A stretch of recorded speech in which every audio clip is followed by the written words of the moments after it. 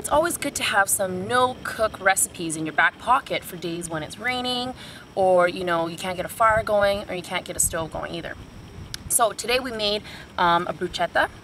I have fresh diced tomatoes, some fresh diced sweet yellow onion, green onion, oregano, chopped garlic, Himalayan salt, pepper, and some sugar to offset the tartness of the balsamic vinegar, and the olive oil.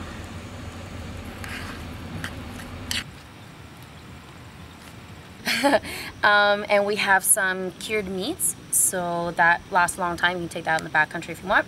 Some cheeses. We'll eat cheese after it's been out in the day or two, so it's not a big deal, but not everybody will do that. And some Melba toast and some fresh fruit. Pickled herring as well? Ooh, pickled herring, yes, Yeah. that's true, because we are out in the East Coast and we do like pickled things. So this is super easy to put together and very delicious.